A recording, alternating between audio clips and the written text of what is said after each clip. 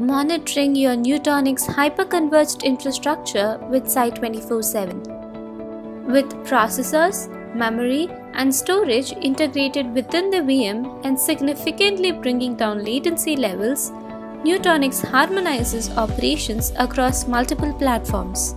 In this video, we'll show you how you can add Nutanix clusters, hosts, and VMs for monitoring and discuss the metrics that come with them. To monitor your Nutanix resources, you'll need on-premise Polar, a lightweight agent that discovers the Nutanix resources in your network.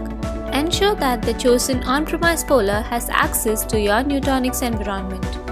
In the Site24x7 console, navigate to Admin and then click Nutanix Monitoring.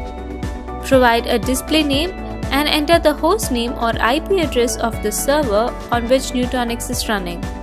Mention the port on which the Nutanix cluster is listening and enter the Nutanix Prism credentials. Choose the frequency at which the resources are to be monitored and select On-Premise Polar from the drop-down. Once you select the monitor group and the dependency monitors, toggle to Yes to discover every Nutanix host and virtual machine in the cluster.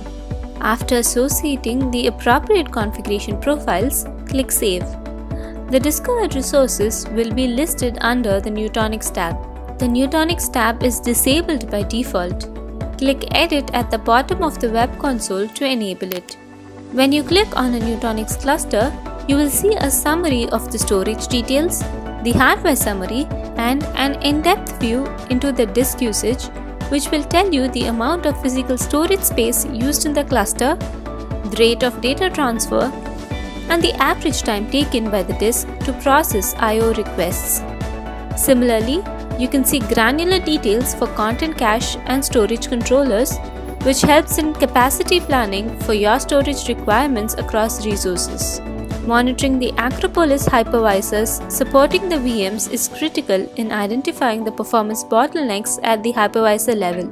Tracking key performance metrics such as input and output operations from the hypervisor, the rate of data transfer, and the latency in the hypervisors lets you right-size your HCI. Is a particular VM taking up a large amount of resources?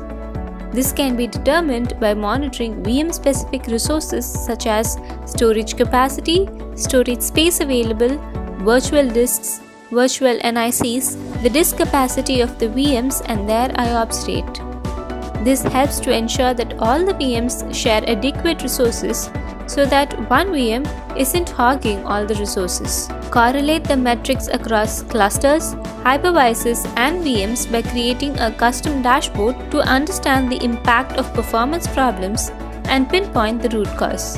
This is how Site24x7 helps in monitoring the complex Nutanix HCI environment and eliminates the need to switch between tabs to view critical metrics.